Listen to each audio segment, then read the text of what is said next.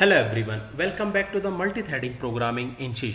In this video, we will see performance testing of a method using the thread pool and without the thread pool. So let's go to the Visual Studio, and here what I have done, I created three methods. One is the method with the thread, and here I am creating a thread 5 times. So basically using the loop, and here I created a method with thread pool, and using the thread pool basically I created like I'm making a loop over it, and from this thread or the thread pool I'm calling this test method. So you can see like this. Now from the main method, what I'm doing, first of all I'm calling these two methods for the 5 times, and then since we have to check the performance, so between the stopwatch, what I'm doing, I'm calling this method with thread, and same I'm doing for the method with thread pool. So this is the way I am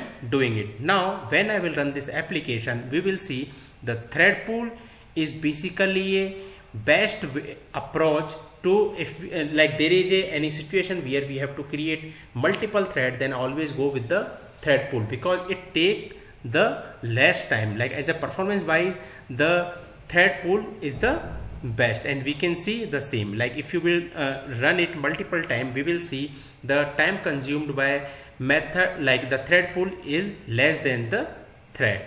So generally what we did, we created two methods, and we are initializing the thread and the thread pool 5 times, and we are calling these method between the like stopwatch to check the time consuming by the methods, and same we are doing for the thread pool. So this is the way we can check the performance for the thread and the thread pool, and we can see from this one like thread pool is better than the thread. So that's it for this video. If you have any question and doubt, please comment.